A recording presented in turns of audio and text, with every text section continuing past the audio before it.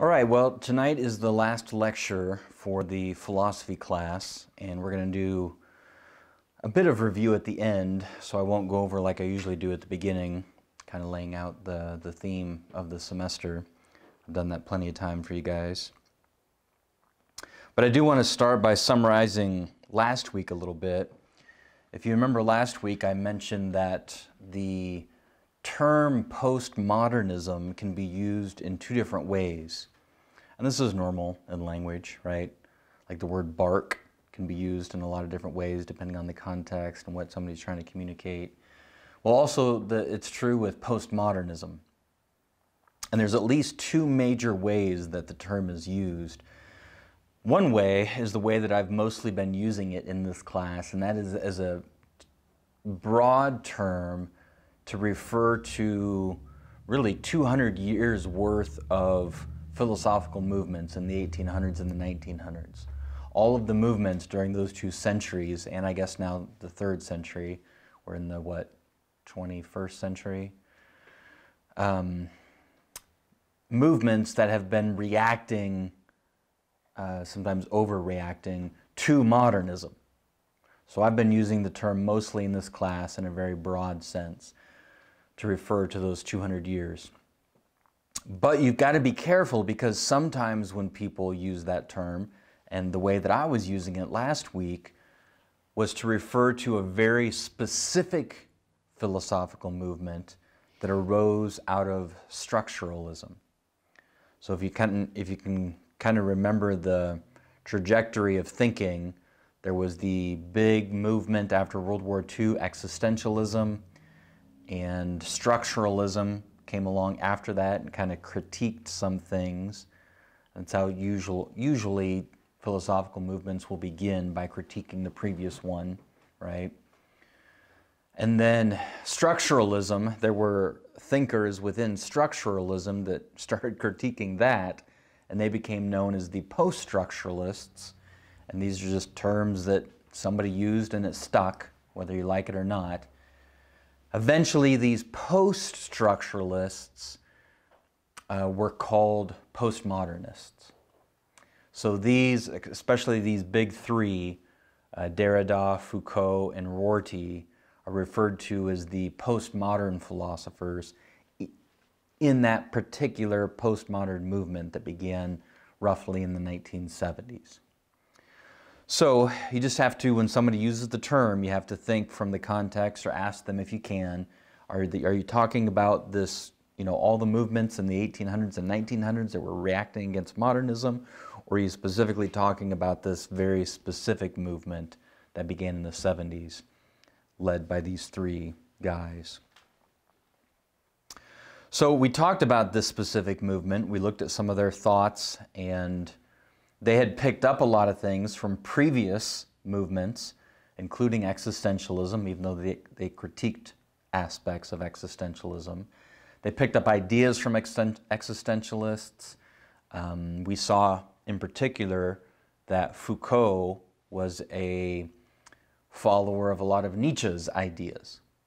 So a lot of these things compound and grow and change, but they're all still part of this movement of finding meaning more on the inside, more of subjective, relative truth. Now, this specific movement of postmodernism in the 70s and 80s was very influential with the youth.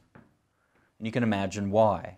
Youth, including myself when I was young, had a lot of anger and resentment towards authority, and this sort of postmodernism fueled that resentment, fueled that anger, and kind of legitimized it in a sense. And so it caught on, very popular with young people. But interestingly enough, it didn't win very many academic philosophers to their side. So if you look at, even in the 70s and 80s, all the people who are professional philosophers, who have a terminal degree in philosophy or teach philosophy as a professor, not many of them were won over to this specific postmodern movement. In fact, the extremes of this movement in the 70s and 80s, it's almost as though it woke up a lot of academic philosophers to the silliness of this subjective idea, this idea that truth is found inside. So there's a sense in which, if I can go back to using the term postmodern in a broad sense, all of these movements of finding truth inside of ourselves in the 1800s and 1900s, when it got to an extreme version of that in the 70s and 80s, it kind of helped a lot of philosophers realize the mistakes and the absurdities that such a position leads to. And so there was actually a strong, and there has been ever since, a very strong reaction among academic philosophers against this postmodern movement. There's been a lot written about it, written against it, in fact. So Derrida, Foucault, and Rorty found themselves with a lot of opponents very quickly, and have ever since. And that's what I want to focus on tonight, at least in the beginning of our lecture tonight, are these critics of postmodernism. Who has stepped up to the plate and criticized Rorty and Foucault and Derrida. And there's in a sense, I'm going to be asking and trying to answer the question, where is philosophy going to go from here? So there's a sense, and if you read a lot of books on the history of philosophy, they'll usually end with this movement. Rorty, Derrida, Foucault, in the 80s and 90s even, in a sense. I think some of them are still living. I can't remember, you'd have to check that. But it kind of brings you all the way up to today, in a sense. At least in terms of most books on the history of philosophy usually end right here. But the question I think we can ask is, okay, well, where is Western thinking going to go from this point? So that's also one of the big questions I'm going to be discussing tonight, is where are things going? It's very hard to say, right? And I'm not going to make any claims that I know where philosophy is going. I know where I hope philosophy is going. I can tell you, as you know from my position, I've been wearing it on my sleeve in this class. So you probably would guess what I hope happens in philosophy and Western thinking. But besides just me hoping that, I do think that there are some signs that pre-modern thinking is making a comeback. It might never become the majority again, like it was, before modernism. However, just in terms of percentages and philosophers out there, the percentage of pre-modern thinkers has definitely grown over the last 30 or 40 years. So how big does that percentage have to be before you call it a comeback or a resurgence or a renaissance? I don't know. But I want to tell you about some of these contemporary pre-modern thinkers and show you the influence that they've had in the academy. And, as I believe we're seeing, having an influence in culture. And so that's some of the things we want to look at tonight. So, of all the critics of postmodernism, some of the critics are proposing that we go back to more of a pre-modern position or a pre-modern way of thinking. They argue that the problems of postmodernism come from a wrong turn that philosophy took in the early modern era. And this is very similar, of course, to what I've been saying in this class. That stage 3, the early modern era, is where things took a wrong turn. In stage 1 and 2, faith and reason were working together. But beginning in stage 3, the beginning of modernism, we went down this path, which I've called prideful reason, where we tried to figure things out using our reason alone.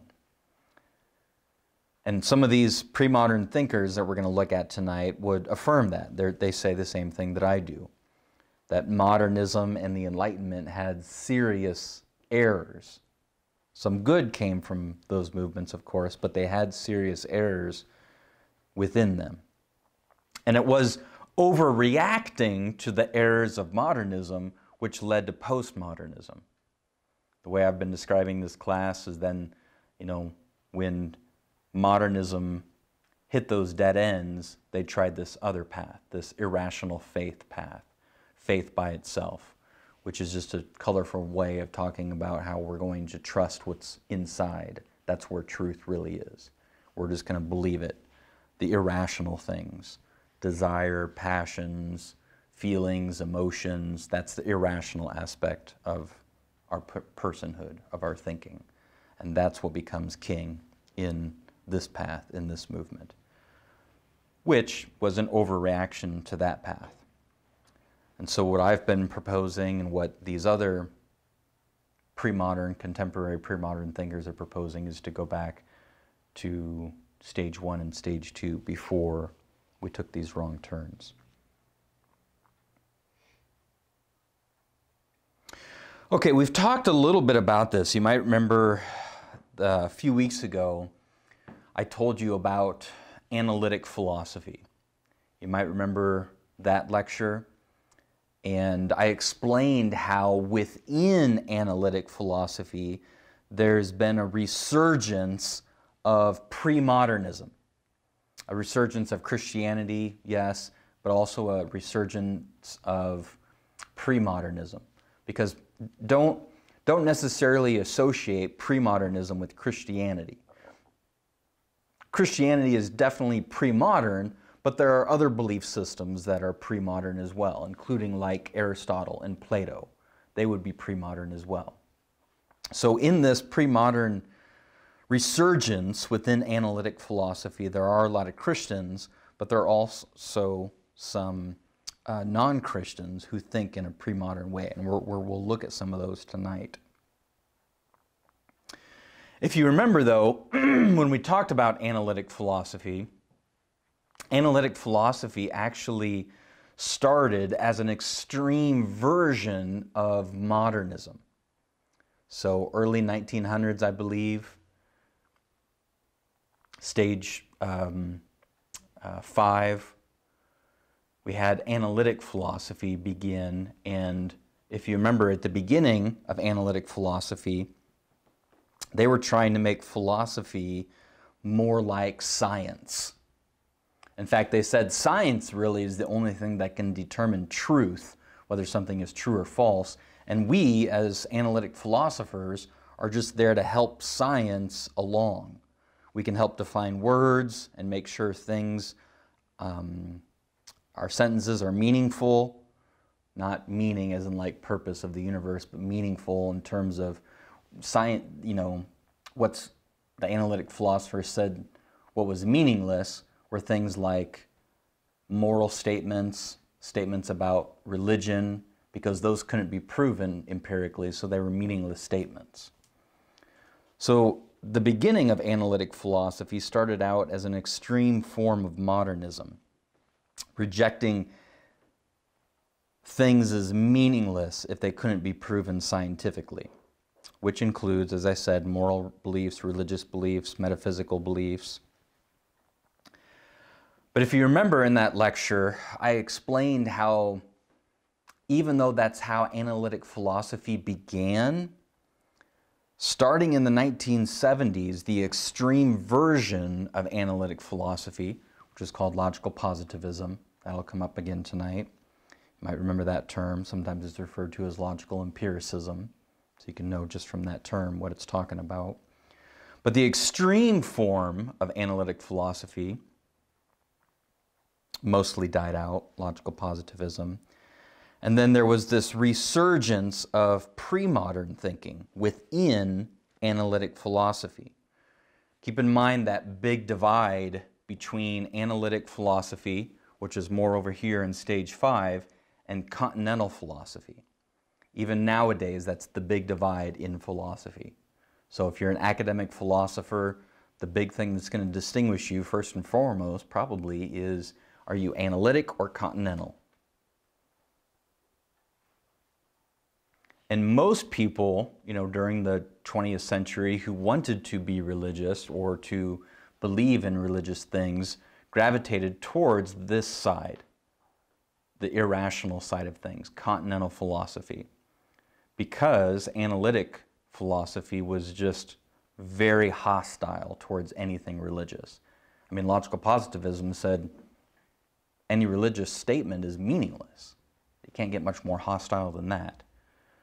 So most religious people gravitated, unfortunately, to continental philosophy, but that caused them to buy into this whole way of thinking that truth is internal, truth comes from within.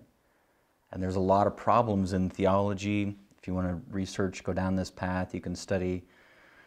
What I would encourage you to do is look at Van Til, Cornelius Van Til, and Francis Schaeffer's critique of Karl Barth and their critique of neo-orthodoxy in the 60s and 70s. And then you'll understand how, trying to do Christianity in this continental side of things can cause a whole host of not only philosophical problems, but theological problems. But anyway, what happened then within analytic philosophy is now there's been this resurgence of not only religious thinkers, Christians, but premodernism within analytic philosophy. And as I mentioned in this lecture a couple weeks ago, these new pre-modern analytic philosophers are analytic in the sense that they use the analytical style of philosophy. And what do I mean by that? Well, the analytical style is to make very precise logical arguments. So they do a lot of technical work. That's why it's difficult for a lot of people, if you're not into technical philosophy, to read or really benefit from, because it can be rather technical. But logic, reason is huge. That's the style of analytic philosophy. And they're analytic in the sense that they recognize the importance of reason. They argue, like I do often, that our faith should be based on good reasons and evidence. And so this pre-modern way of thinking has made a comeback within analytic philosophy. Even though analytic philosophy began very anti-religious, very anti-pre-modern, it was an extreme form of modernism. We're going to kind of see tonight how this resurgence of pre-modernism happened within this movement. As I mentioned, these pre-modern, a lot of these contemporary pre-modern thinkers in analytic philosophy are Christians, including myself. So as I've been saying tonight, within the umbrella of this resurgence of pre-modern thinking, there's a resurgence within that umbrella of Christianity within academic philosophy. And to prove my point, or to give evidence for that, I want to share with you an article from Time magazine. Now, I had Caleb send out several handouts for you tonight, and you're going to need to have them handy. You're going to need to be able to reference them or look at them while we're covering these handouts. So grab them somehow, whether you've printed them or you have them electronically somehow. You're going to need them right now so you can follow along, not only for this handout, but for the other ones later.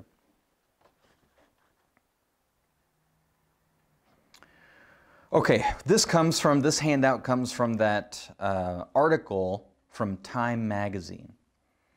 Now, I'm sure you're aware Time magazine is not a Christian magazine, obviously.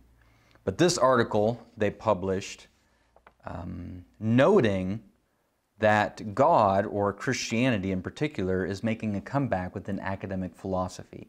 So this isn't just me saying this. This is Time magazine taking note of this. And this isn't the entire article. This is just several excerpts from the article that I wanted to draw your attention to. So I'm going to read these. This is straight from the Time magazine article, and you can follow along. Here's how it starts out. God, ? Wasn't God chased out of heaven by Marx, banished to the unconscious by Freud, and announced by Nietzsche to be deceased? Didn't Darwin drive God out of the empirical world? Well, not entirely. In a quiet revolution in thought and argument that hardly anyone could have foreseen only 2 decades ago, God is making a comeback. Most intriguingly, this is happening not among theologians or ordinary believers, most of whom never accepted for a moment that he was in any serious trouble, but in the crisp intellectual circles of academic philosophers, where the consensus had long banished the Almighty from fruitful discussion. Now it's more respectable among philosophers than it's been for a generation to talk about the possibility of God's existence. The shift is most striking in the Anglo-American academies of thought, where this is analytic. Remember I said analytic philosophy is mostly British, Anglo, and American, and continental philosophy is mostly on the continent of Europe, German, French. Not exclusively, but generally. So they're noting this is happening within analytic philosophy. So the shift is most striking in the Anglo-American academies of thought, where strict forms of empiricism have reigned. And he quotes some of the early analytic philosophers and their extreme modern views. "What science cannot tell us, mankind cannot know," declared Bertrand Russell. And A.J. Hare, on behalf of, there you go, logical positivism, decreed that all utterances about the nature of God are nonsensical or meaningless. The accepted wisdom was that the only valid statements were those verifiable through the senses. All right, if you go down to the 4th paragraph down, well, I guess technically it's the 3rd paragraph after the title of the article, starts off, today, even atheistic philosophers, this is the Time magazine article, today even atheistic philosophers agree that Hare's rigid rule is inadequate to deal with human experience. So a lot of, as I said, logical positivism has pretty much died out in philosophy. Meanwhile, science, his model for learning, has become less presumptuous and ambitious. It's theorizing about cosmic astronomy closer to theology. Its promise as savior and absolute explainer of the world somewhat tarnished. He's talking about the failure of modernism and how a lot of philosophers are saying that through science, a lot of evidence for theology is coming about. Evidence for the existence of God through astronomy and other sciences. Broad cultural forces are also at work. Says Douglas Hall, a theologian at Montreal's McGill University, quoting him, "The experiment with secularism finally proved to be too much for the human psyche to cope with. Both in the Marxist world and in our world, if you begin to doubt that there is some meaning in the process of history, then you get frightened of your own secularity and you return to religion." I'm not going to comment on the psychological aspects of this, cultural aspects, he calls them. In the U.S., 300 of them, Christian philosophers that is, belong to the Society for Christian Philosophy, the Society of Christian Philosophers. I'm a part of that society. And this was written, I think, in the 90s. So, I mean, this article is over 25 years old. And things have grown from there. I mean, there are thousands of people that are part of the Society of Christian Philosophy now. I've gone to some of their meetings. I presented a paper at one of their meetings in LA a few years ago. Some of these scholars are attacking atheism and reviving and refining arguments for theism that have been largely unfashionable since the Enlightenment. I would say even before the Enlightenment. Using modern techniques, here you go, modern techniques of analytic philosophy and symbolic logic that were once used to discredit belief. That's why they're still called analytic philosophers, because they're using their techniques and their style of arguments. Even non-believers, Kung writes, know that an unjust world raises the question of morality and, in turn, religion. Besides that, the 20th century is littered with the sorry results of supplanting God with an absolute force that is not divine, such as the people, the group, the nation in Nazism, or the party in communism. So we'll get into that a little bit tonight, but you know, what happened, and especially in a lot of group-oriented political theories like fascism and communism. Fascism, Nazism was just one type of fascism that put the group before the individual, and the group that they put first before the individual was the nation or the ethnic race. Whereas communism is the same thing. They put the group before the individual, but the group is a different group than the nation or the race. In communism, the group is the working class or the oppressed class sometimes. So both fascism and communism are group-oriented political theories. And what happens oftentimes is when there's no God as the supreme authority, if you will, at least in our thought life, if there's no God there, the state, the government rushes in and fills that power vacuum. And a lot of have argued that's what he's picking up on here. A lot of people have argued that that's what happened, and how Nazism, fascism, and communism became popular is when God was taken out of people's thought life. God was dead, according to Nietzsche. Then the state, or the group, if you will, in these group-oriented political theories, filled in that power vacuum. Well, can God's existence be established by reason without resorting to the Bible, revelations, church dogmas, or a leap of faith? The attempt at doing this was traditionally known as natural theology. And except for the largely self-contained world of Roman Catholic philosophy, it went out of style more than a century ago, which is what I've been saying. Apologetics and Christian philosophy kind of died out. And it's because of the shift, the movement to the, truth is inside. Because if truth is inside, you don't need reason. It was an anti-reason movement for over 100 years. But that's changing, as I see it, and Time magazine sees it. So in the current revival, most arguments still employ the traditional definition of God as a unique, personal, creative entity. Not necessarily all of them are Christians, a lot of them are, but usually it begins with, is there a God? Is there a supreme being or not? What's new is the effort to refurbish and enhance the traditional approaches to the problem. So now the article goes on to talk about one of the biggest names in this movement, and of course that's Alvin Plantinga. So the Time magazine article, America's leading Orthodox Protestant philosopher of God, Alvin Plantinga, this time he was at Calvin College, develops a related argument from one of the pressing issues in modern epistemology. Though it sounds strange to the man in the street, philosophers ponder how an individual can know that there are any creatures beside himself who thinks, feels, and reasons, or how he can know that anything ever existed in the past. How, for instance, can we know if another person is really in pain or not? We can't, go into their minds and experience their feelings. Plantinga answers that such knowledge is acquired through analogy, and in his book, God and Other Minds, he makes an intricate case that this is the way that one way believers can know God, that God exists. Since it's perfectly plausible to infer that other minds exist, human minds, he thinks it's reasonable to believe that God does as well, an ultimate mind.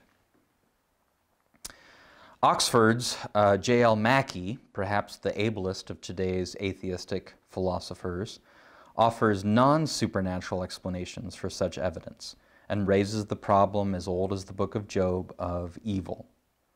The existence of evil is no knockdown disproof of an omnipotent and wholly good God, he says, but it does make God improbable. This atheist is saying that. Plantinga renovates the theist's classic reply to this, the free will argument, examining whether a semi-fictional corrupt Boston mayor would have taken smaller bribes in other possible worlds.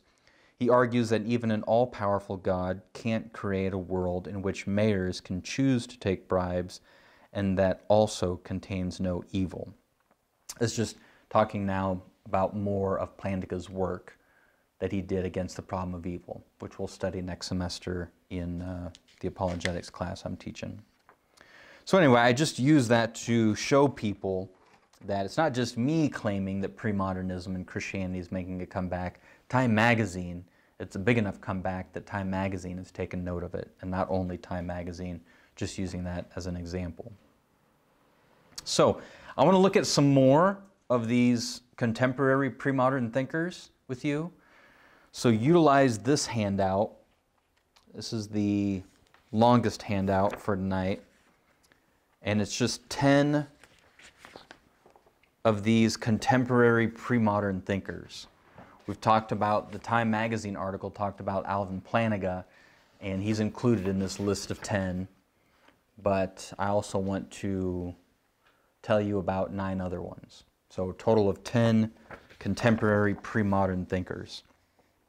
So instead of just talking about them, you know, in general, I want to give you some specific names and some specific people, where they're teaching, what they're teaching, so on and so forth, so that you're familiar with them. And now you have this handout, and you can do further research about them or in their work. So we're going to spend most of the rest of the night just running through these 10. And these aren't the top 10. These might not even be the most important 10. These are just some of the 10, or some of the contemporary premodern philosophers that I'm fairly familiar with because of my work in philosophy. But some of them I think are some of the top names as well. Some of them we've already talked about in the lecture I gave on analytic philosophy. When I talked about the resurgence of premodernism within analytic philosophy, we talked about a few of these, and so we're going to see a couple of them that we've looked at already. We'll go through them pretty quickly. So one of these is Alasdair MacIntyre. You can see all the places on the screen where he has been a professor. Seems like he's been a professor at about everywhere. Oxford, Notre Dame, Duke, Boston, Yale, Princeton. He was president of the American Philosophical Association, which is the biggest philosophical academic society in America. It is the one. He converted to Christianity in the early 80s when he was around 50. And listen to this. He describes his work, his philosophical work, as an Augustinian Thomist approach to moral philosophy. So the two big names that we talked about in pre-modern thinking, Augustine and Thomas Aquinas, he describes his work as their approach, basically. His most famous book, After Virtue, I think came out in the 80s. One of the most important works, most people recognize, one of the most important works of moral philosophy in the entire century. So huge. And he does a history of philosophy, at least moral philosophy, which is really useful. I summarized it in a book that I have written, which will hopefully come out soon. But just summarize his quick run through of history. It's going to sound very familiar to what I've been saying all semester. But he basically says the Enlightenment project has failed, and now we have two choices before us. We can either settle our moral questions via Nietzsche's will to power, basically might is right, or we can go back to the rationality rooted in the virtue of the ancients and the medieval thinkers. Back to premodernism. So basically, if you think about it, he's putting out there in this one sentence, he's putting out there the three movements: premodernism, modernism, and postmodernism. And he's saying modernism has failed, and now what we're left with is Nietzsche's postmodernism or going back to premodernism. And of course, he advocates for going back to premodernism. The next one I want to point out to you is Richard Swinburne. One of his books, Reason and Faith. You can tell just from the title what he's getting at. He's a very well-renowned, famous analytic philosopher at Oxford University. He describes himself as drawing from Aquinas a systematic approach to philosophical theology. And I explained this to you guys before, but this is kind of my lineage. My academic lineage is traced back to Swinburne. So Greg Welty got his PhD at Oxford under Swinburne, and then I got my PhD under Welty. So that's where my training and education has mostly come from, is this movement, and Swinburne and Welty in particular. John Hare is the next one. John Hare, degrees from Oxford, Princeton. Right now he teaches at Yale. A quote from him: "No one looking at the discipline," he's talking specifically about moral philosophy here, "no one looking at the discipline in the late 60s, when I was doing my training, would have predicted the existence of this series," talking about all these books that are advocating for a theistic understanding of morality. "These titles and others like them are a manifestation within ethical theory of a much larger shift within the discipline." And what he's talking about is this premodern resurgence. Theistic resurgence in particular is what he was talking about. The next one is two Roberts. Robert Adams, very well known, both him and his wife, both academic philosophers. She's passed away, Marilyn Adams. When I was in a philosophy conference in Boston, they did a special session as kind of in honor of Marilyn, because she had passed earlier that year. And so a lot of philosophers were there who had studied under Marilyn and were reading papers in her honor. And Robert Adams was there, and I got a chance to meet him and tell him how helpful his work has been in my own philosophy, my own writing. Degrees: Princeton, Oxford, Cornell. He's taught many places, including Yale, Oxford, Rutgers. I think he ended at the University of North Carolina, if I remember right, quasi-retired. One of his most well-known books, Finite and Infinite Goods, considered by many, even those who disagree with them, the best contemporary theistic theory of objective morality.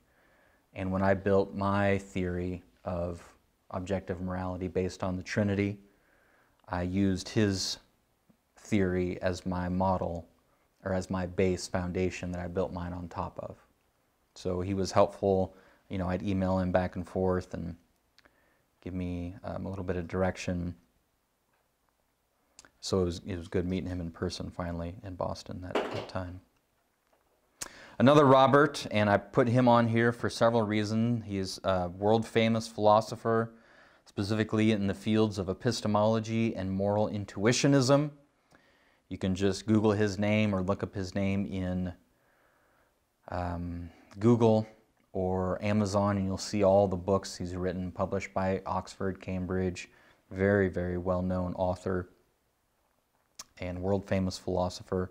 Teaches now at Notre Dame, which is the top philosophy of religion department in the world, most would say. But for many years, decades in fact, he was the chair of the philosophy department at our university here at the University of Nebraska. So when I was an undergrad in the business college, and I took Intro to Philosophy just as an elective, he was my professor. And I had no clue at the time that he was a pre-modern thinker or even a Christian. He's Presbyterian. But I do, looking back on it 25 years later, I do remember in his class studying philosophical arguments for and against the existence of God. So that was, you know, even a part of his class at the time. In a secular school, obviously, he wasn't going to wear it on his sleeve what his position necessarily was, though many do. So I think sometimes that's appropriate, sometimes it's not. In this class, I find it to be appropriate because I'm teaching this as part of a Christian seminary. But if you're in a secular school, I think you have to be a little bit more careful about using it maybe as a platform just to promote your own ideas. I think it's appropriate in a secular setting to explain your positions and say what your positions are, but usually in those environments you want to spend most of your time explaining the different positions because you're trying to educate students to know what the different positions are. Doesn't mean professors can never take positions, obviously they do, but I think they err when they use their platform to only promote their own ideas. I think you just have to be careful about that. And even myself, so doing this through, a seminary Bible college. I don't want to use it merely to promote my ideas, but I've been clear about what I believe and what my positions are. So some of the books that he's written, Rationality and Religious Commitment. Another book he's written titled Religion in the Public Square. So, he's talking and writing about these things that we're discussing. Alvin Plantinga, of course, we've talked a lot about him. I showed you guys that video that summarized his life and work when he won the Templeton Prize. So if you'd like to watch that again, feel free. I'm not going to show it again, but you can easily find it. Just search Alvin Plantinga, Templeton Prize, and you'll get that 6-minute video to watch again. Very well done. But here's a quote from him. He says, what I've always wanted to do as a philosopher is defend Christianity, defend a Christian way of thinking about things, and argue that to be a Christian is not to be irrational or senseless or silly. So now we're going to cover a few philosophers that I didn't mention before. So these are a few new ones that I didn't cover when I did this resurgence of premodern thinking within analytic philosophy a couple weeks ago. So the next one is Peter, I think it's Kreeft. I've heard some people say Kreeft too, but I think it's Kreeft. He's a professor of philosophy both at Boston College and King's College in New York. And I want to read a quote. He's definitely a Thomistic philosopher, Thomas Aquinas. In fact, he has a great book about the Summa, Thomas Aquinas' major book, the Summa Theologica, I believe. And Peter Kreeft has a good book on that to help you understand it, break it down. So I'm going to read this quote from Peter Kreeft. Of the 21 great civilizations that have existed on our planet, according to Toynbee's reckoning, ours, the modern West, modernism at least, is the first one that doesn't have or teach its citizens any answer to the question why they exist. A euphemistic way of saying this is that our society is pluralistic and leaves us free to choose or create our own ultimate values. That's the whole postmodern movement over 200 years. A more candid way of saying the same thing is that our society has nothing but its own ignorance to give us on this, the most important of all questions. And as society grows, it knows more and more about less and less. It knows more and more about the little things and less about the big things. Another Robert, something about being named Robert, I guess, in this resurgence. Robert Koons is a professor of philosophy at the University of Texas. We brought him here to the University of Nebraska to speak. Ratio Christi did, ministry organization that I work for. Brought him here to UNL to speak. Does God Exist? Had dozens, or I think 300 or 400 people showed up for that event. It was a good-sized event. Oh, and then I forgot to mention that we're bringing Robert Audi back to the University of Nebraska next semester in the spring. We're bringing him back because he was a professor here. Bringing him from Notre Dame to come speak here. I've been emailing him back and forth, getting all the details worked out. But we brought Dr. Koons here from the University of Texas, and he's a well-known philosopher. I wanted to point out one of his books.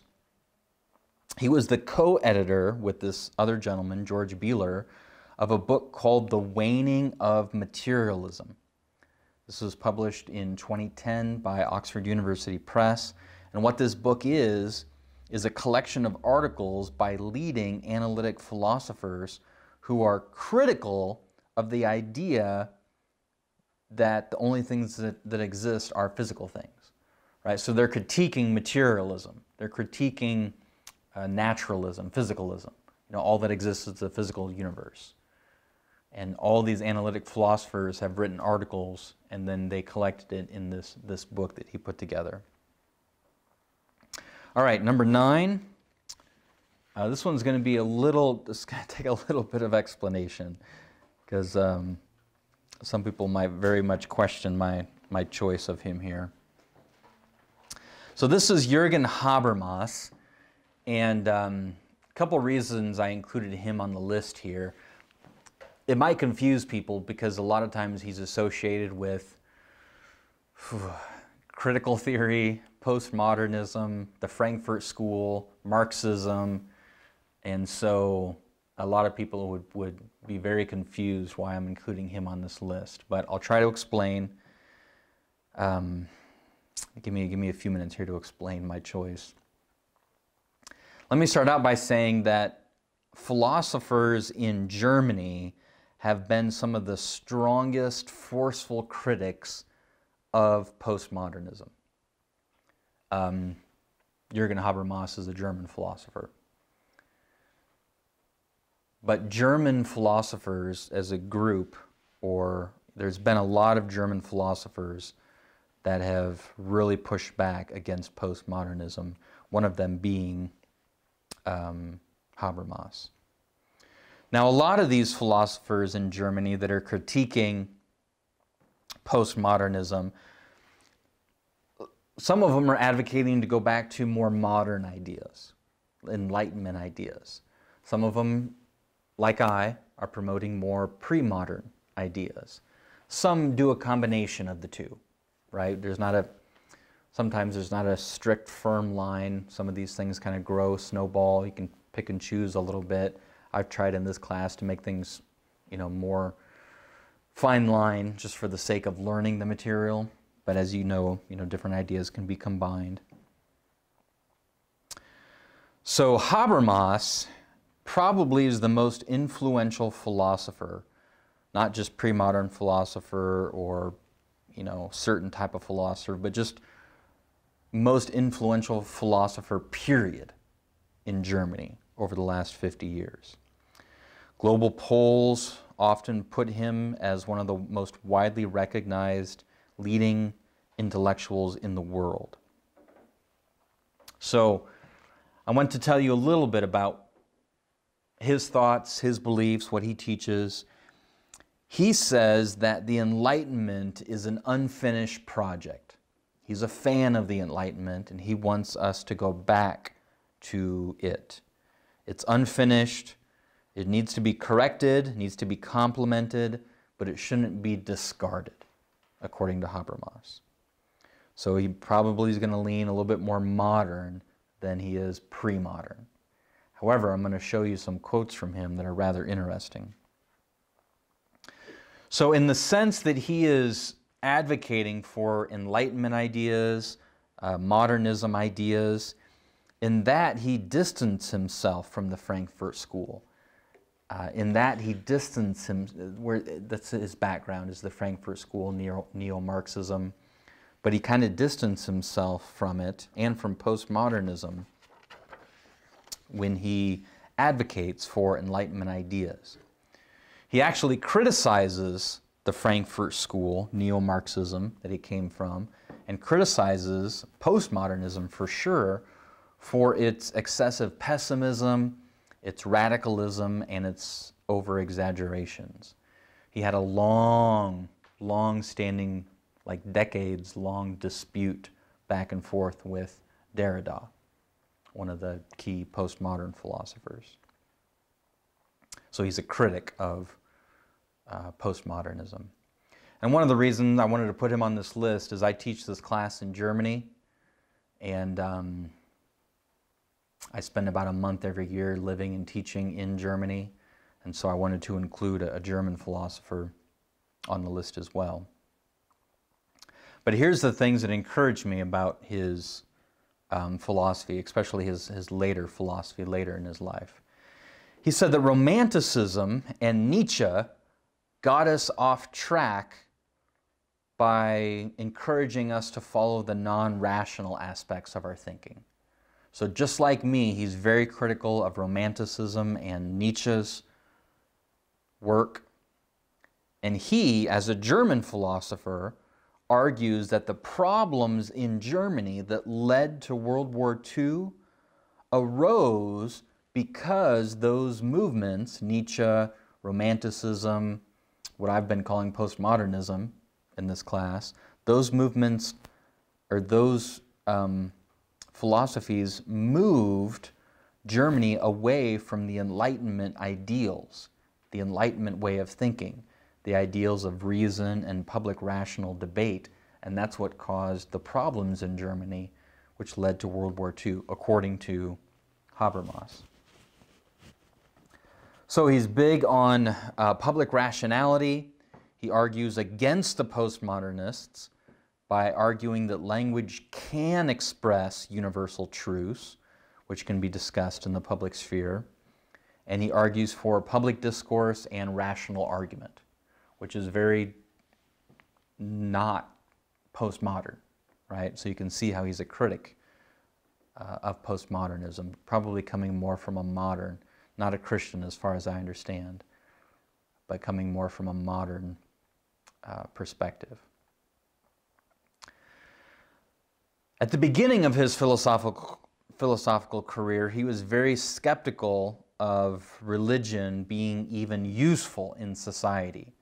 So that would reflect his neo-Marxism, his background in the Frankfurt School, you know, having that Marxist idea that religion is just a waste of time, and even more so like an opium for the people, just to keep the people quiet and subdued. So very much against religion in his early career.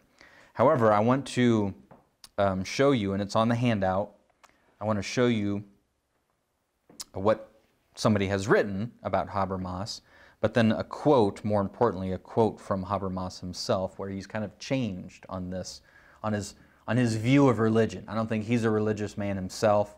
I don't think he's a Christian, but you'll see now in his later philosophy that he's got a different take on the usefulness of religion, especially as compared to postmodernism. So here's a quote about him first. It says, Habermas has popularized the concept of a post-secular society to refer to current times in which the idea of modernity is perceived as unsuccessful and at times morally failed, so that rather than a stratification or separation, a new peaceful dialogue and coexistence between faith and reason must be sought out in order to learn mutually. So here you go, faith and reason working together.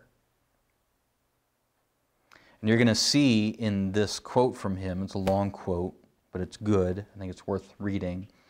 He's going to talk about modernity as well as pre-modernity. So again, think about what I've been describing this semester, pre-modernism, modernism, and postmodernism. And he's going to talk about all three. And even if he doesn't use those exact words, he's going to talk about those three movements. So look at this. This is the quote from him now. For the normative self-understanding of modernity, modern era, Christianity has functioned, he's using Christianity to talk about pre-modern thinking, which Christianity is part of course. Christianity has functioned as more than just a precursor or a catalyst. So obviously it came before in time, chronologically, but it was more than that.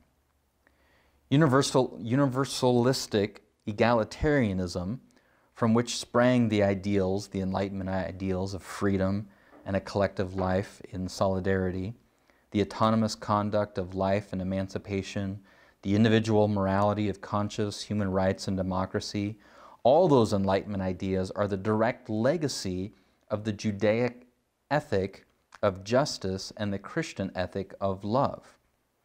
So he's saying all these Enlightenment ideas came from pre-modern thinking. This legacy then, substantially unchanged, has been the object of a continual critical reappropriation and reinterpretation. You know, these ideas have changed and morphed, obviously, but that's where they came from.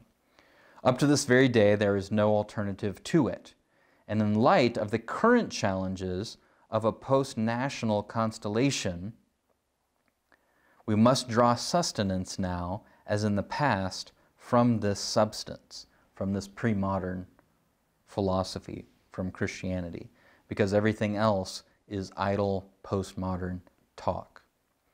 So even though he's more of a modern thinker, he is very much critiquing postmodernism, but also recognizing in his modern Enlightenment ideals, Christianity or premodernism had a large part to play in where his modern Enlightenment ideas came from, and says that they're useful. So my point here with this quote is to say that he is no longer against religion, but now understands later in his life the importance of these things.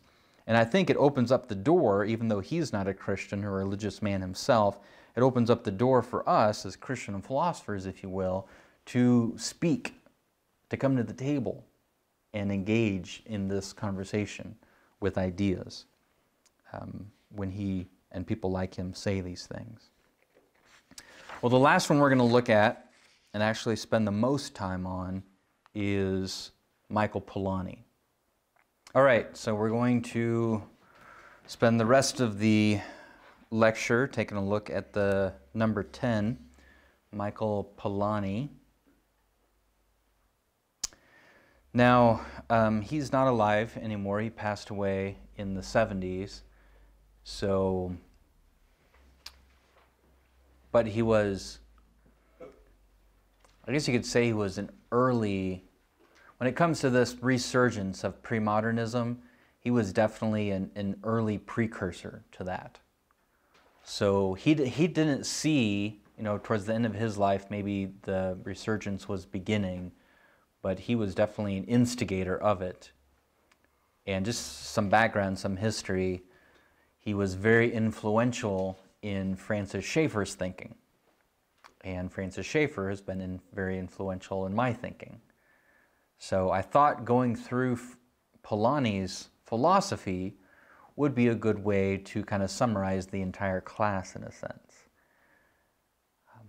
So I'm just going to walk you through Polanyi's ideas, but you'll see in Polanyi's ideas a lot of what I've been saying all semester.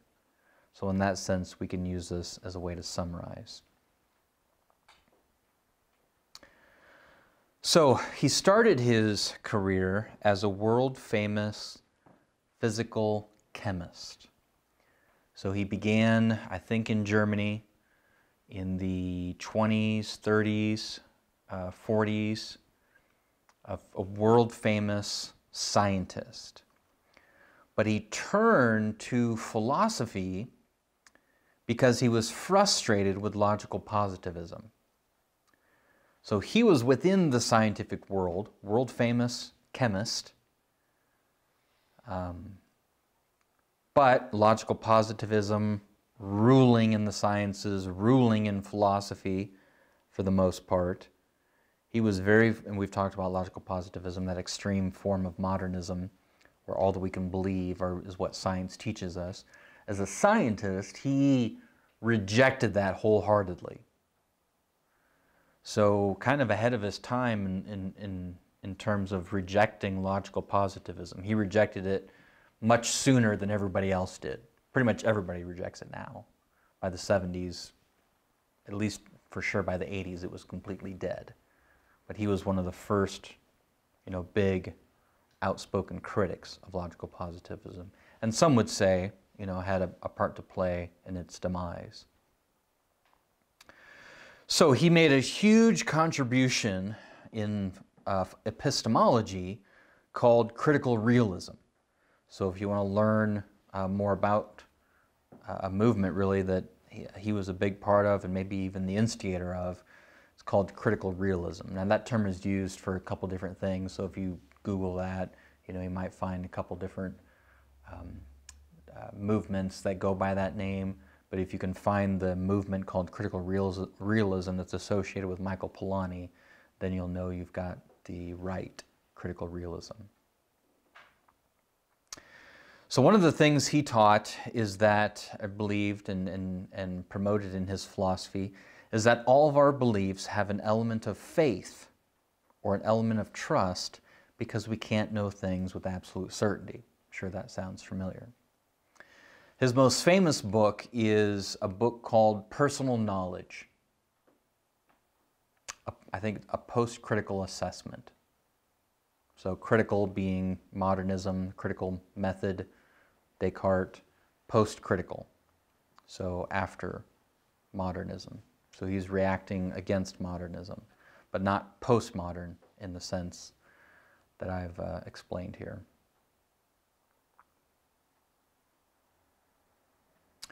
So yes, he said modernism's attempt to know things with absolute certainty has failed. However, that doesn't mean that we can't know anything. That would be going too far to the other extreme. Okay? So he's rejecting the absolute certainty of modernism, but not going with the overreaction to that, which is the postmodern idea that therefore, if we can't know with absolute certainty, then we can't know anything at all. He kind of edged out a middle ground position, very much like premodern, like the premodern position. So the position that he developed has a lot of similarities, and he even admits that. His position, his middle ground position between these two extremes, modernism and postmodernism, is very pre-modern. And he even says that, which we'll see. Now, it's interesting to look into his religious beliefs. And we don't know, and when I say we, I mean everybody, none of us know for sure what his religious beliefs really were. It's hard to tell, and I've done quite a bit of research, and I've talked to people, and I've read a lot, and other people who have done more research than me have come to the same conclusion, that they don't know if he was a Christian or not, if he really believed that there was a literal, objective God out there or not. It's just hard. He wasn't very open about those sort of things.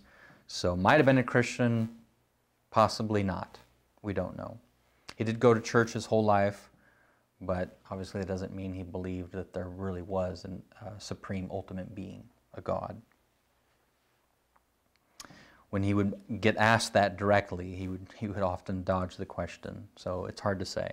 Some people want to argue for sure that he really was a Christian. Some, that his atheist fans want to argue that he wasn't. But honestly, we just don't know. Regardless, I'm a huge fan of his philosophy. Francis Schaeffer was a huge fan of his philosophy, especially his epistemology, and I think you'll see why. And because a lot of the things I've been saying all semester line up with what he held to as well.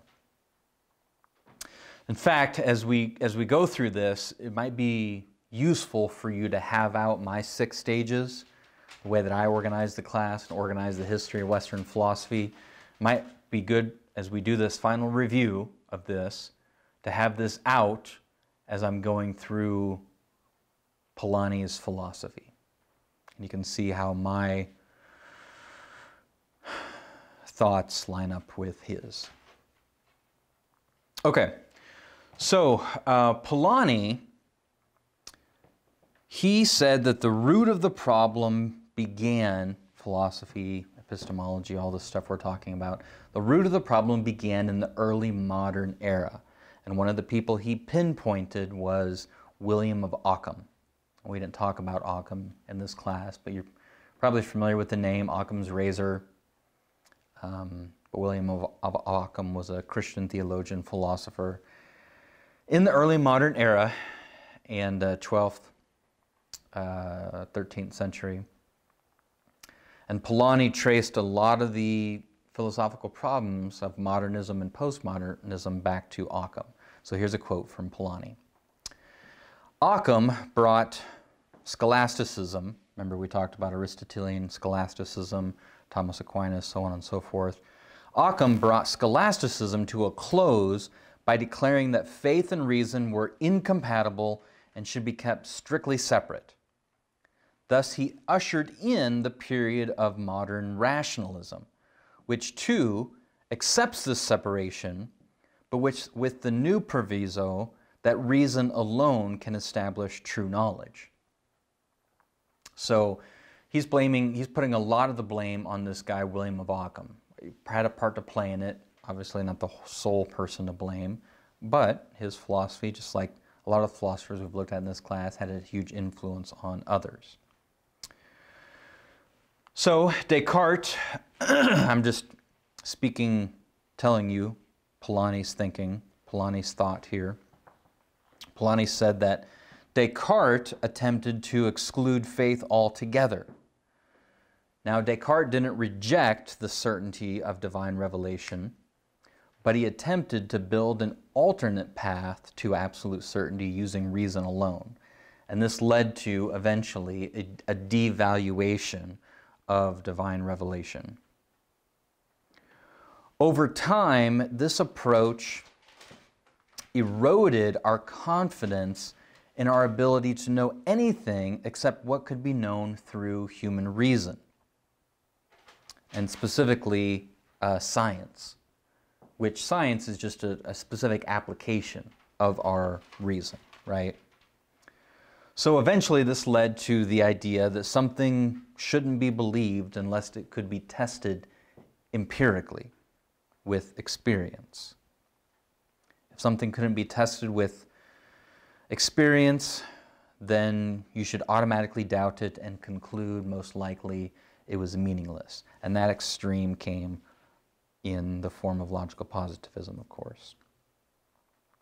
Polanyi argued that limiting knowledge to this way cut people off from believing in justice, beauty, morality, love, meaning, all those things that we could believe in before. Now we can't because of this extreme, what I called scientism. We can only believe things that science can prove. So you can't really study justice scientifically, you can't study beauty, morality, love, meaning, purpose in life.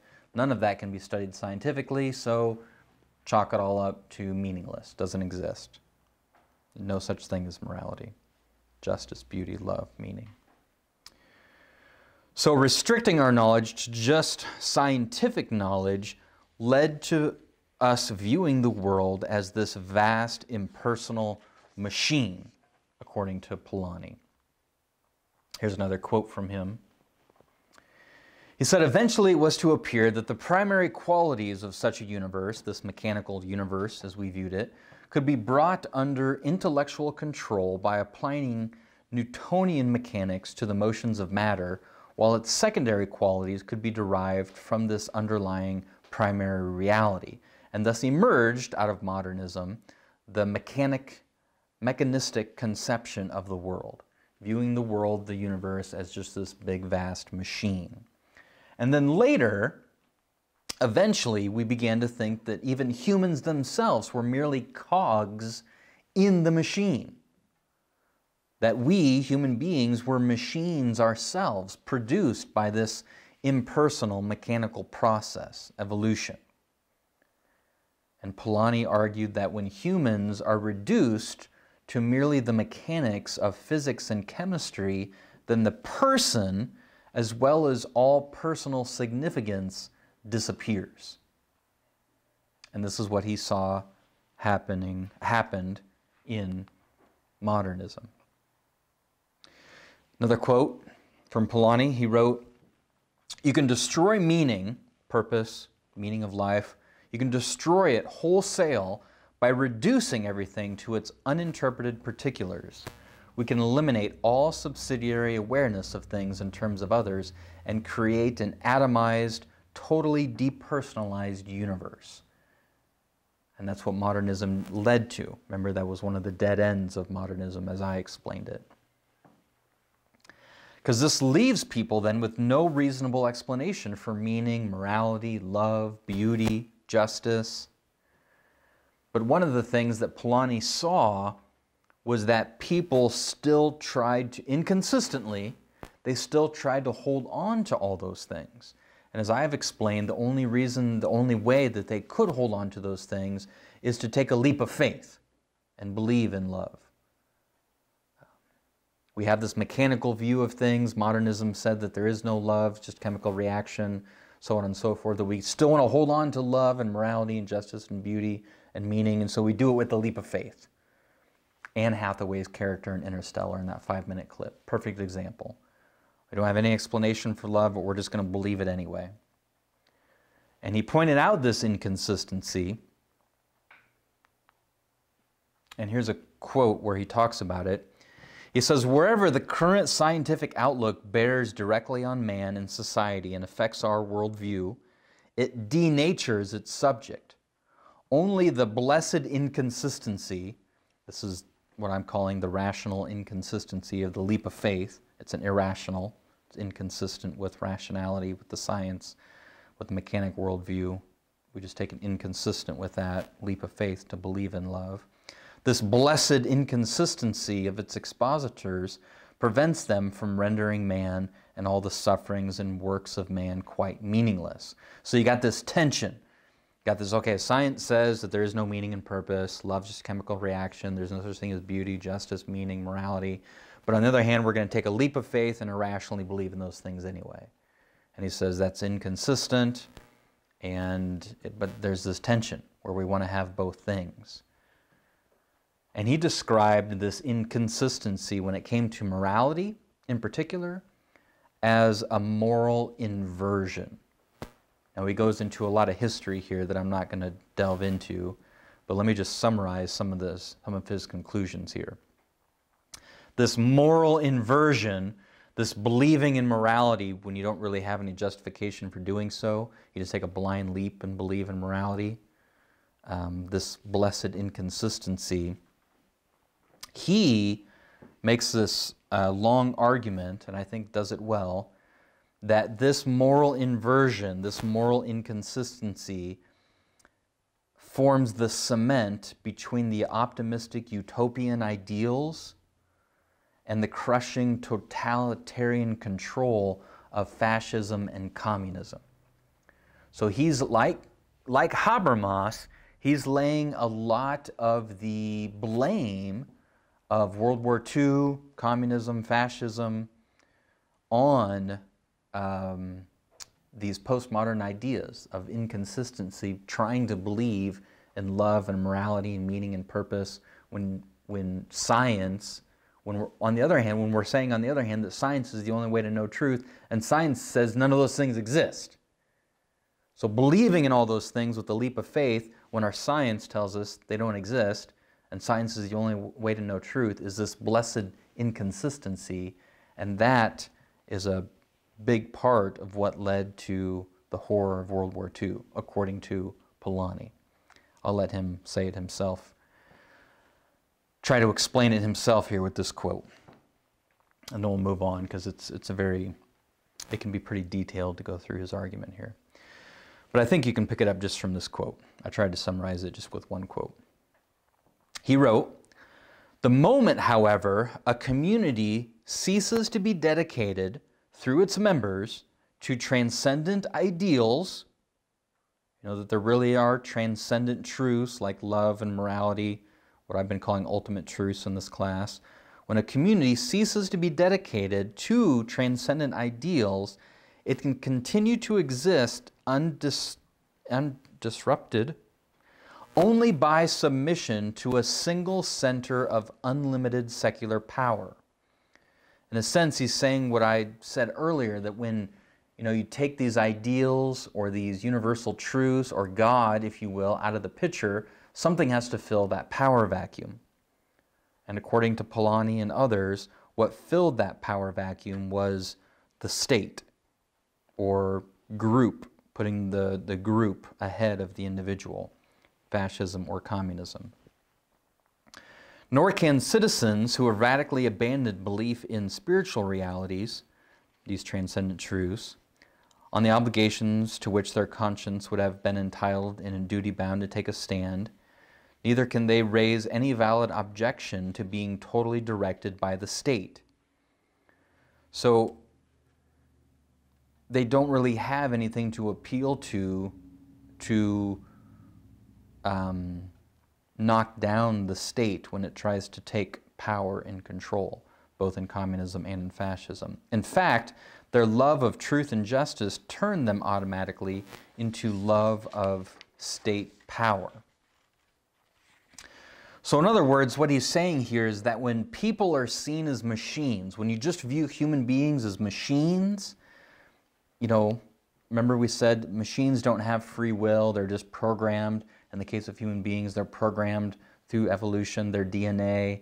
You know, they don't make free choices, they're not responsible. They're just programmed to do what they do through evolution, through their DNA. And when they're programmed like that, they're determined by nature. Authoritarian states, both communistic and fascist states, use this to justify their manipulation and control of people. People aren't free, people can't, you know, they're not responsible. We've got to swoop in and take control of these automatons, really, these machines. So what you're doing is you're devaluing, you're depersonalizing human beings, and that justifies your right to go in and control them, because really all they are machines anyway, right? So here's another quote from Polanyi. "This is the cause of our corruption of the conception of man, reducing him to either an insentient automaton or to just a bundle of appetites, their desires programmed by evolution. This is why science denies us the possibility of acknowledging personal responsibility. This is why science can be so easily invoked in support of totalitarian violence. Why science has become the greatest source of dangerous fallacies today." Now remember, he was a world-famous scientist before he moved into philosophy. So he knows science. You can't accuse him of somebody who's illiterate when it comes to, you know, the science itself and the scientific community. And he's not saying that the problem is science itself. He's a scientist. He loves science. The problem is the thinking that science is the only thing that can give us knowledge, that the only knowledge we can have is scientific knowledge. That's the problem. And that's what he was critiquing. He wasn't critiquing science itself, but the idea that science is the only way to get us true knowledge. So he wrote a lot and explained that scientists don't really work like people think they do. That science isn't this completely objective approach to knowledge. He claimed, even as a scientist himself, that it was impossible to be completely objective or to have purely objective knowledge. He said, no, that's not how scientists work. That's not how I work. That's not how other scientists work. Scientists are very personally and passionately involved in their work. And they often rely on intuition, imagination, and sometimes just simple hunches.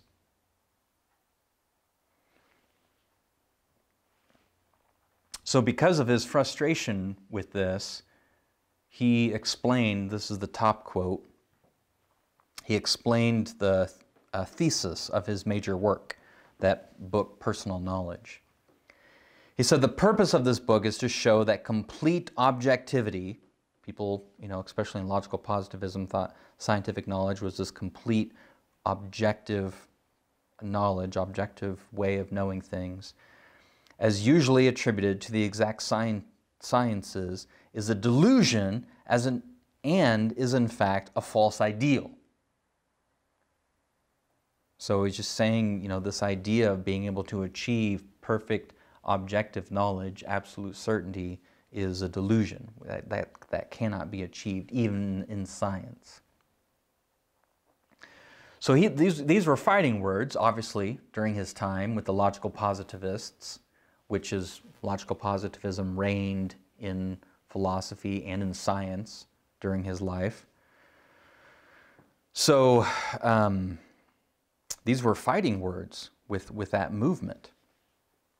And look at the second quote from him then. He said, "It's true that science professes to be based on detached observation, but actually no knowledge of the external world can be discovered or held to be true in accordance with this ideal of strict detachment.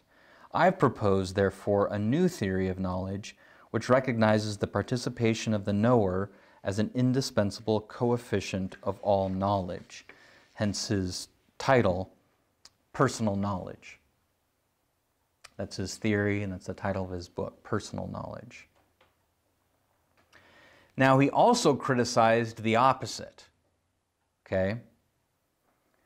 So we've talked about his view of modernism, his view of logical positivism, that failed when it tried to know truth exhaustively. But he also recognized that when that failed, a lot of people moved their hope to this other path, that some people gave up and they erred too far the other direction and concluded we can't know anything at all. And that's the extreme form of postmodernism. And he critiqued that as well. He said, just because we can't know things with absolute certainty doesn't mean that we can't know truth really. Since we're finite, we shouldn't expect to know things exhaustively. But his point was that those aren't the only two options. The only two, it's not that we just have either we know with absolute certainty or we don't know anything at all. He tried to stake out a middle ground where we reject both of those extremes and we can know things truly, just not with absolute certainty. So he did place a lot of emphasis on the subjective aspect of knowing. He thought there was a lot to be affirmed there. But don't misread that or don't misunderstand him. He's not promoting subjectivism. He's just acknowledging that whenever something is believed, it's a subject who's doing the believing. It's a person. So there is a subjective side to knowing, but that doesn't necessarily result in subjectivism or that all truth is relative, that extreme postmodern view. So he's acknowledging some aspects there, but still rejecting that extreme version of it. He believed in an external reality, an objective truth that's out there that we can make contact with, and he explained this in this quote from Personal Knowledge. This is an important quote because he's defining his title for the book here. So take a look at this quote. Such is the personal participation of the knower in all acts of understanding. But this doesn't make our understanding subjective. This is where he has to clarify so people don't misunderstand him. He's not promoting postmodernism, subjectivism. Comprehension is neither an arbitrary act nor a passive experience, but a responsible act claiming universal validity. So when we make claims or when we make claims about reality, we're claiming things about objective truth. Now we can be right or wrong, but our beliefs are claims of universal validity. Such knowing is indeed objective in the sense of establishing contact with a hidden reality. The word hidden there is confusing. We're just talking about an external reality. Sometimes it's hidden from us because it's hard to know sometimes. He's not saying we can always know external reality correctly, but we do make contact with that external reality. A contact that is defined as the condition for anticipating an indeterminate range of yet unknown and sometimes inconceivable true implications. We're not always saying that we can get to objective truth or external reality. Sometimes, since we're finite, we can't know what's really true.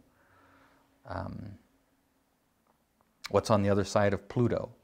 You know, if before we had our modern scientific equipment, we could never know what was on the other side of Pluto, right? Because that was just a limitation to our knowledge. Sometimes we can't know things. Even though there is a truth to what's on the other side of Pluto, we can't access that truth at the time, you know, before we had our scientific equipment. So it seems reasonable, the last sentence here, it seems reasonable to describe this fusion of the personal, the subjective aspect of knowing, and the objective aspect of it as personal knowledge. And that's why he titled his book that. One example that he uses, and I think is really, really helpful, is language. He says knowledge is kind of works like language works. So just think about language for a second, and this might cause you to remember some things from the postmodern philosophers, Derrida in particular. So Polanyi said it's true that no two people are going to mean exactly the same thing when they use the same word, okay? So that is a problem of language, because we all have different backgrounds, we all have different experiences, we all have, you know, different thoughts going through our mind when we use terms. So no two people are going to mean the exact same thing when they use the same word. However, there's enough overlap in their meaning that true communication can take place.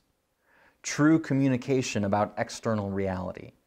This is, you know, one of the things that Derrida said was impossible. That our language, our words, there's nothing outside the text. Remember Derrida said that? What he meant by that is that our language, our communication, our words can never, with each other, get at external reality, because they're just stuck within words, within meanings, and there's no connection between our words, our language, with external reality. And Polanyi is saying, no, that's not the case. Real communication about external reality does take place, even though it's difficult, and oftentimes, you know, we misinterpret one another. But because there's enough overlap in our respective meanings of words, real communication about external reality does take place. Doesn't mean it's always easy, doesn't mean we're always successful, but we can achieve true communication about external reality in spite of these difficulties. And he says knowledge is the same way. Everyone does see reality a bit differently. He affirms that. So there is a subjective element in knowing things. I often refer to that just being our finite, or being finite ourselves. But just because that our knowledge has some subjective aspects to it doesn't mean we are completely unable to know external reality.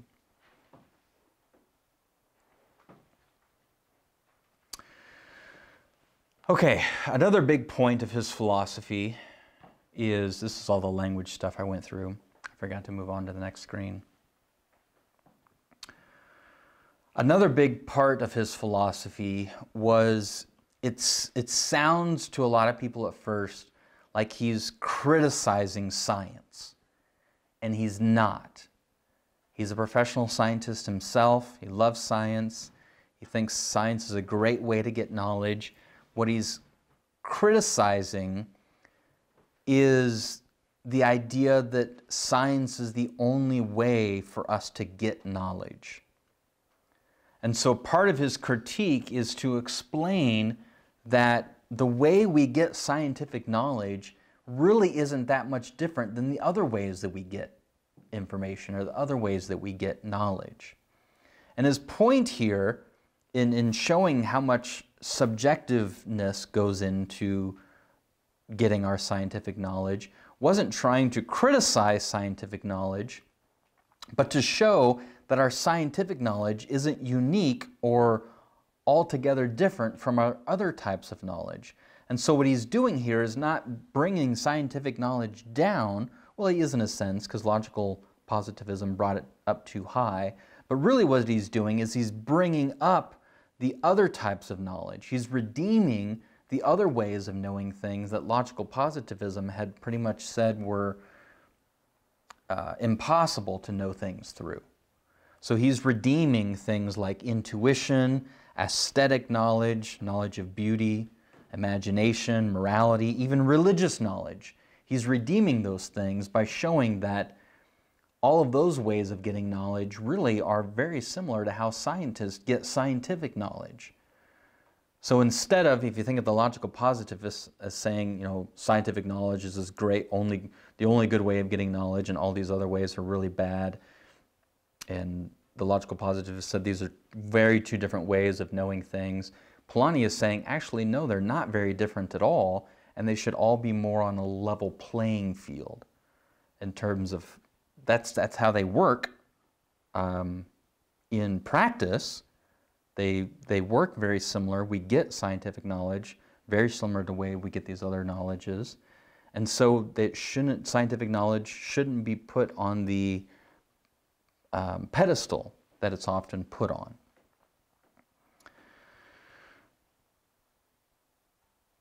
And this included, as I said, religious knowledge.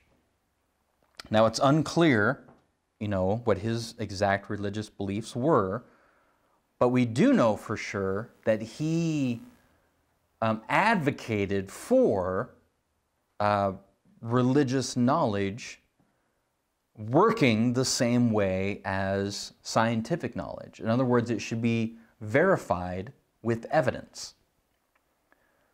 So remember, this goes back to,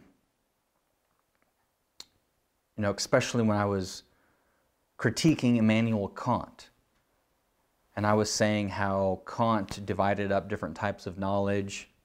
Well, you can have, scientific knowledge, we can know that with absolute certainty, but then these other types of knowledges, God, free will, morality, we got to just believe those with a leap of faith, in a sense. So there's different ways of knowledge, different types of knowledge, different ways we know things. Reason can't know about these type of things at all. And where I said, no, all of our knowledge works the same way. None of it we can know with absolute certainty. All of it has an element of faith or trust in it.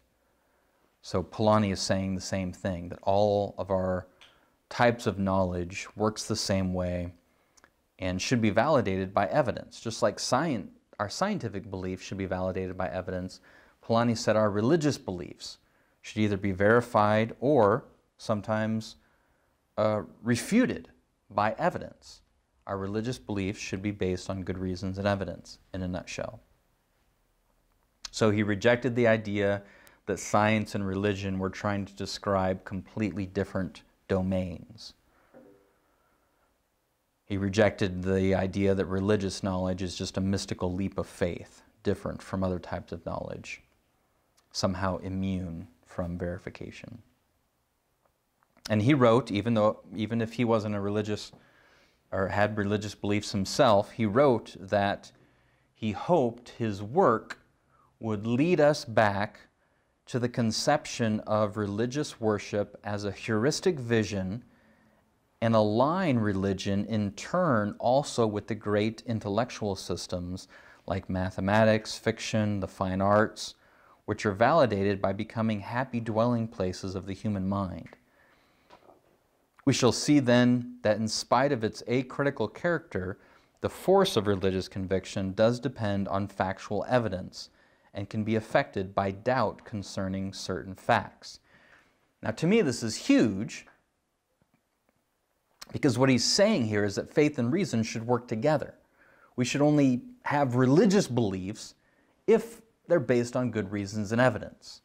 Facts are important. This is radically different, remember, than continental philosophy, radically different than the postmodern idea that our religious beliefs are just these leaps of faith that we take, these irrational things we believe in, as long as they give us purpose and meaning in our life. The whole Kierkegaardian existential way of believing in religious things. Not based on reasons and evidence, but just a leap of faith in your heart because they help you feel better about life. He said, no, our religious beliefs should be based on facts, based on reason and evidence. So you hear me say that all the time, so it just seems like a no-brainer, but I'm trying to help you realize how radical this would be compared to everything else during his time that most believed that religious beliefs were just these leap of faith things, even the religious people themselves, including most Christians. He had a great respect for Augustine, and this is where I talked about he himself, in his own words, aligned himself with famous pre-modern thinkers. So he was a huge fan of Augustine, in particular Augustine's balance of faith and reason.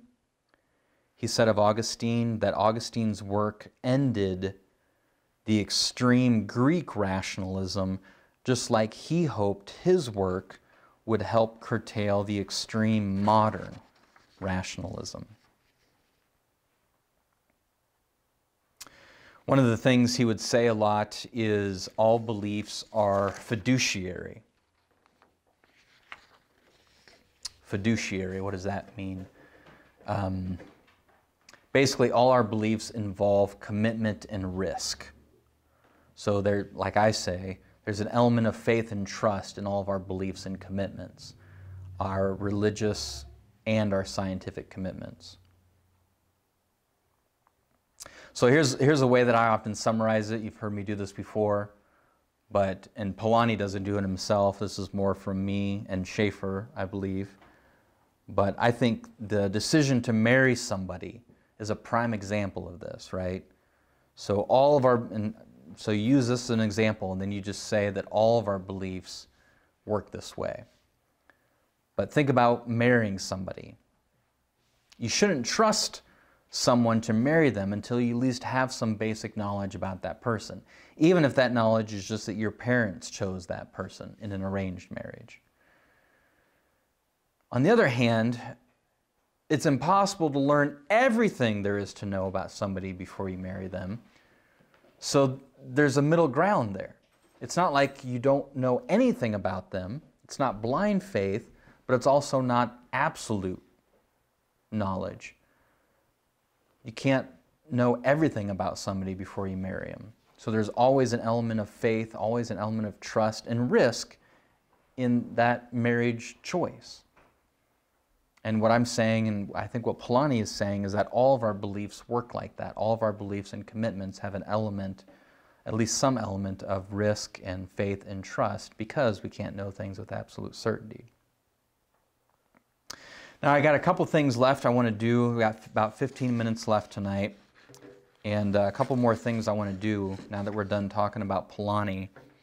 Earlier in the lecture, I said that there are some, as part of this resurgence of premodernism, there are actually some atheists that are part of this. So in other words, there's been a premodern resurgence among atheists as well. And you might think, well, how could an atheist be considered pre-modern? And I'll explain how. They're Platonic. They're not Christians, but as I keep saying, pre-modernism includes more than Christianity. Pre-modernism includes Christianity and, a lot of Greek philosophy, Greek philosophers. So, for example, Aristotelianism is making a big comeback. There's a lot of atheists who are Aristotelians nowadays. And also Platonism. Atheistic Platonism is making a big comeback. And these would both be considered pre-modern in the sense that they align with big pre-modern thinkers like Plato and Aristotle. Now, Plato and Aristotle were both theists, and these guys that I'm going to be talking about now are atheists, so they reject that aspect of premodernism, but they accept a lot of either Aristotle's thought or Plato's thought. And what's interesting, especially about the Platonic atheist philosophers, is one of the things that makes them Platonic is they reject materialism, physicalism, naturalism, whatever you want to call it. They reject the idea that the only thing that exists is a physical material universe, because they're Platonists. They believe that there are these universal truths, maybe call them abstract objects, transcendent truths, whatever you want to call them, outside the physical material universe. So they're atheists because they don't believe that there is a God outside the universe, but they're not naturalists. They believe that there are things outside the universe, in particular these Platonic truths.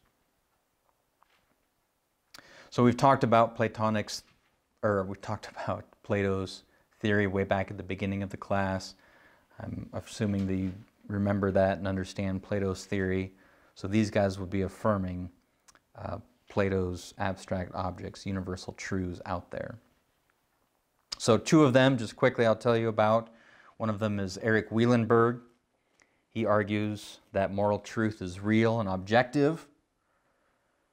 And he often describes these moral truths he believes in as Platonic abstract objects.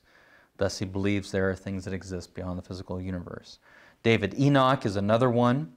He has a similar Platonic position as Wielenberg. Interesting, he wrote that his form of moral realism was a ridiculed minority in 2003. But by 2011, it had made an impressive comeback and has been noted by some now as the dominant view. Just again, more evidence from Enoch here that premodernism is making a big comeback, even in atheism. And my major, just as a footnote here, my major work in philosophy is to critique these guys. So my dissertation is I'm critiquing and arguing against Wielenberg.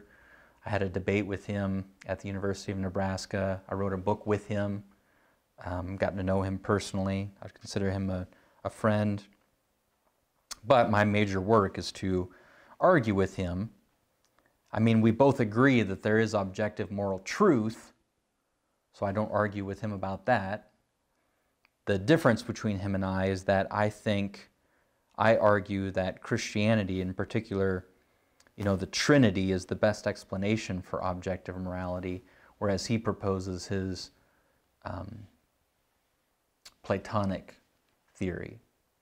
He calls it godless normative realism. He argues that his atheistic Platonism is the best explanation for objective morality. So I critique that. I argue that his explanation is not plausible, and my explanation that morality is based on the Trinity is a better explanation for objective morality. But we're both pre-modern in the sense that we both agree that there is such a thing as objective, real moral truth that exists outside the universe, outside of our own minds. Okay, the last thing we're going to cover. Got a lot to cover tonight, but I think you'll enjoy this part of it.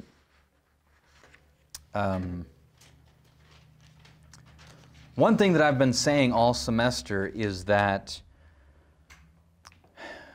though a lot of these ideas start in philosophy, major thinkers, philosophers, they trickle down to the culture, to the masses through art. Not many people read the philosophers themselves, but some artists do, and they pick up on the ideas from the philosophers, and then they incorporate and teach those ideas in and through their art. Not only paintings, but music, movies, TV, songs, comic books, all forms of art then teach these philosophical ideas that philosophers develop. And we looked at several examples of those different forms of art through the semester. So the question we could pose is, if pre-modern philosophy is making a comeback, if it has made a comeback, at least to some degree over the last 30 or 40 years, have we seen it impact the art world? In other words, have we seen a resurgence, or has a resurgence of pre-modern thinking affected the art world? Are we seeing pre-modern forms of art make a comeback? And I think, in fact, we are. And that's what I want to point out to you tonight as we close.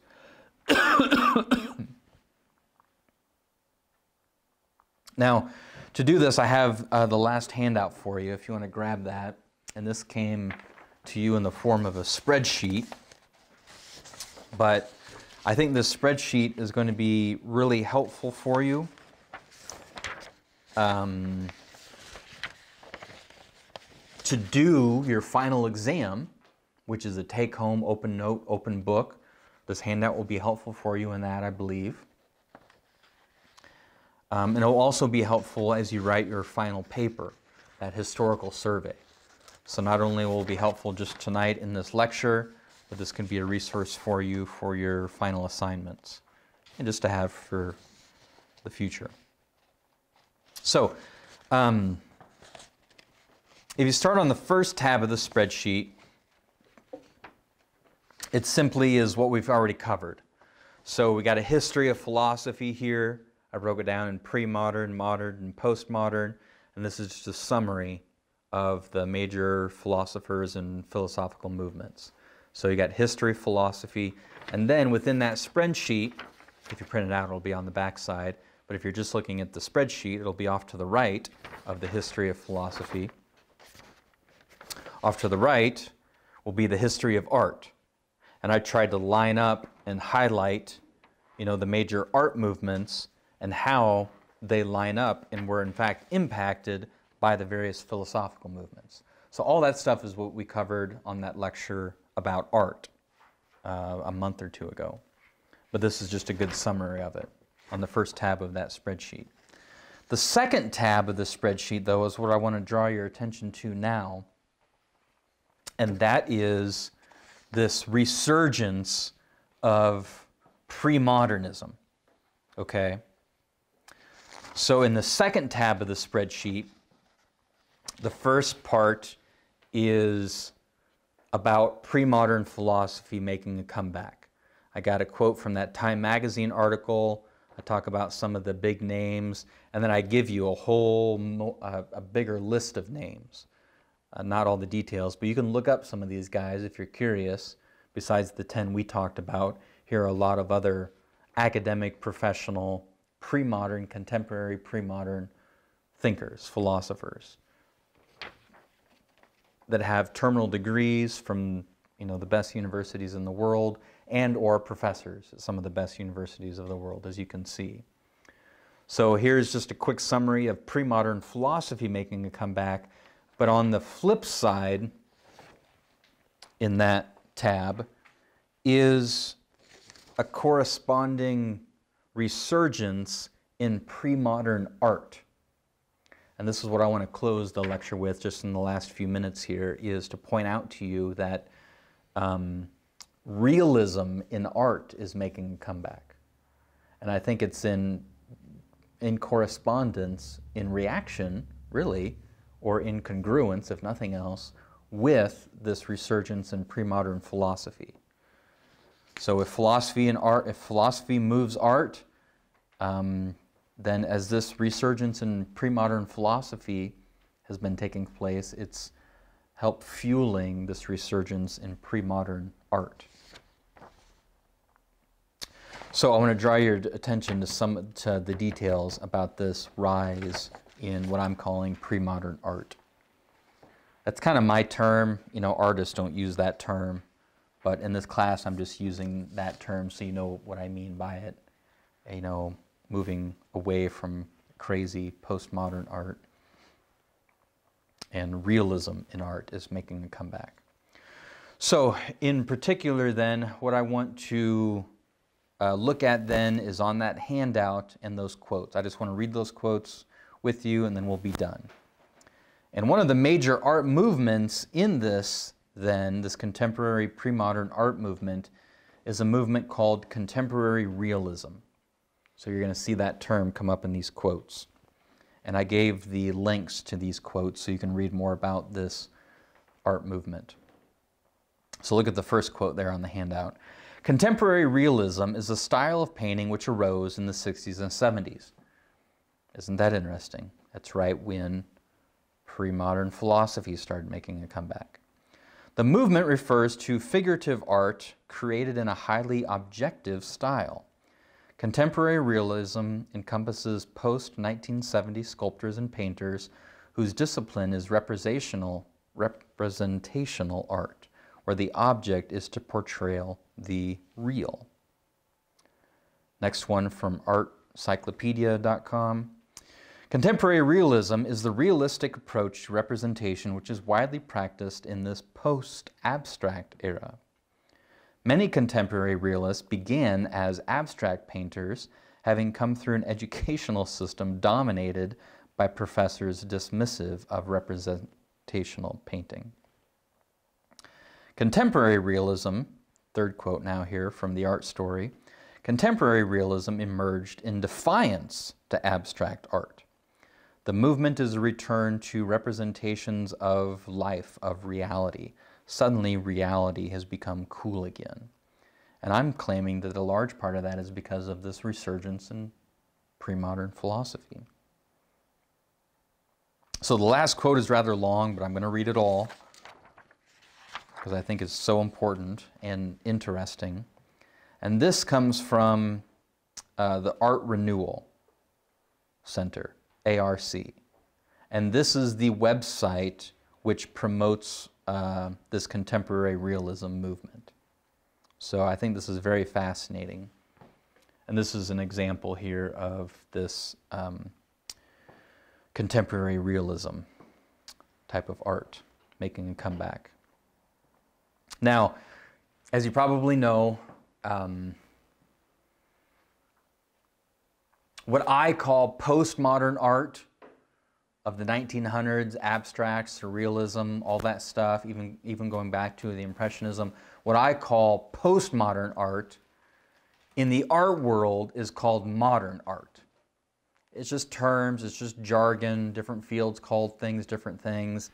But if you're, thinking from my class, pre-modern, modern, postmodern philosophy, and then you go into the an art community or the art world, and somebody says modern art, well, you're going to think that that's associated with modern philosophy.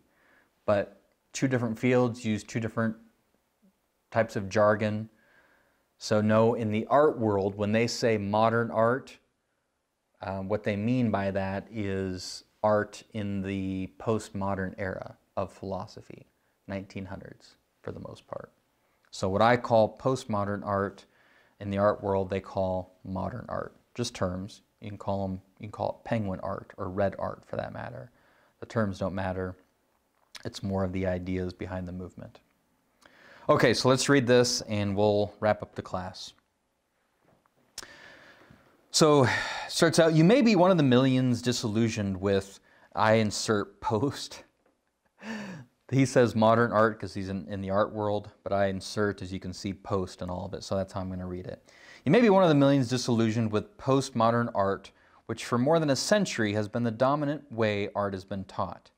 It may be evident to you that works of art have more to communicate if they portray the real world or use objects from the real world even when portraying fantasies and dreams. The success of postmodernism seems like a form of mass insanity, a nightmare from which we pray the art world will soon awake. In the 20th century, people who felt as we do found themselves attracted to fine art from having been to museums and fallen in love with art from the 15th to 19th centuries. You may have wanted to become an artist and were channeled into art courses taught in universities where you were told your instincts were all wrong. Such works had a place in their time, but postmodern works were far superior. They attempted to convince you at these universities that art, which commemorated the destructions of some aspect of what used to be traditional realism, were the only worthwhile art.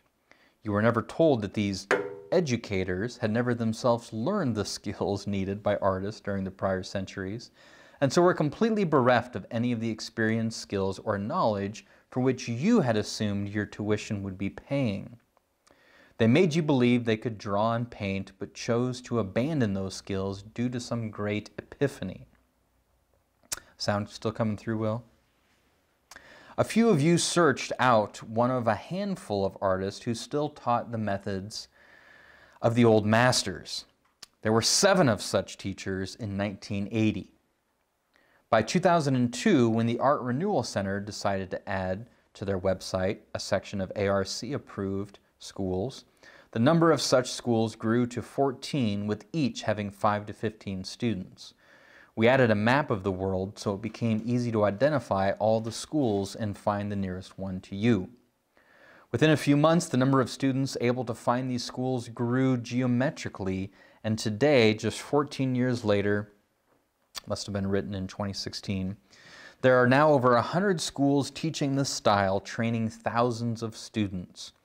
Let's look at the aesthetic foundation of fine art as it evolved during the 19th century and the, what I call, postmodernist juggernaut, which almost led to its complete suppression. Realism is get this, a universal language that enables communication with all people. Postmodern and abstract art is not a language. It's the opposite of language because it represents the destruction of the language of fine art and is therefore the absence of language. The absence of language means the loss of communication. It takes away from mankind our most important characteristic, the ability to communicate in great depth, detail, and sophistication. And in the case of fine art, the postmodern paradigm banished the only universal language that exists, realistic imagery. You can see its connection with contemporary pre-modern philosophy, with the techniques and skills required to achieve it. Realist artists, external reality is really there, and we have access to it. Realist artists strive not to be engulfed by despairing the brevity of life or the certainty of death and loss. This, together with absence of meaning, is the central belief of existential nihilism. It's no wonder that existentialism, he's talking about philosophy now, would espouse postmodern art, or that postmodern artists would associate their work with existentialism, since the essence of fine art had always been to express things which people find meaningful. Again, saying that there really is meaning. Whether religious paintings of the Renaissance or the genre paintings of the 17th and 19th centuries. Postmodern works with their indecipherable meanings alienate and agitate us. Often postmodern works are praised for doing just that. Their stated goals are often just to shock or insult. So I do all that just to point out this neat resurgence in realist art, which is connected with this contemporary resurgence of pre-modern philosophy. I do want to thank one of my friends, Jeremy Gooding, who's actually the best man in my wedding almost 25 years ago. Good friend of mine from high school, lives here in Lincoln, and he is part of this art movement. He's a professional, full-time artist, and he, in fact, painted this particular piece of art, which he titled Winter Solace. So I don't know much about the art world, but I lean on him and others for this type of material. So I just wanted a shout out to Jeremy Gooding for helping me point me to this resurgence of realism in the art world. Okay, let's take a look at the syllabus real quick. Make sure we're all on the same page for this last week of class. Let's pull out the class schedule. Today's December 3rd. You guys had quite a bit of reading for tonight. A chapter in Schaeffer's book, and then 12, 13, 14, 15, 4 chapters in the Christian philosophy. So those reading summaries are due tonight by midnight to Caleb. Reading summary for both of those books. I gave the long lecture tonight on critiquing postmodernism. Caleb, I believe, has already emailed you the final exam, which you have a week to do. It's take home, open note, open book, just like last time. So fill that out and do that for him. Email it back to him by next Thursday, December 10th, by midnight. And also due that day is the historical survey paper. And the details for all of that is in the syllabus. We've talked about it before. If you have any questions, email Caleb. But that's also due December 10th. And then we'll be all done. Thank you. I want to thank you for taking this class, those of you who've taken it online. In the future, if you have any questions that come up in this area of philosophy or apologetics, let me know. I'd love to be a resource for you. And keep in mind that I'm going to be teaching apologetics next semester, spring 2021. I'm going to be teaching it under the title of Philosophy of Religion. And part of the reason we're doing that is then, just like this class, the credit can be transferred to secular schools like the University of Nebraska and others. And I know people who have already done that because I've taught this class through this venue before. So if you're interested, contact me for the details. Haven't got everything nailed down yet for the spring class in apologetics, philosophy of religion, but we're getting those nailed down, and if you email me, then I can put you on the list for it. Similar format, offered online, or if you want to come be here in person on Thursday nights. Either way, you can take it for credit.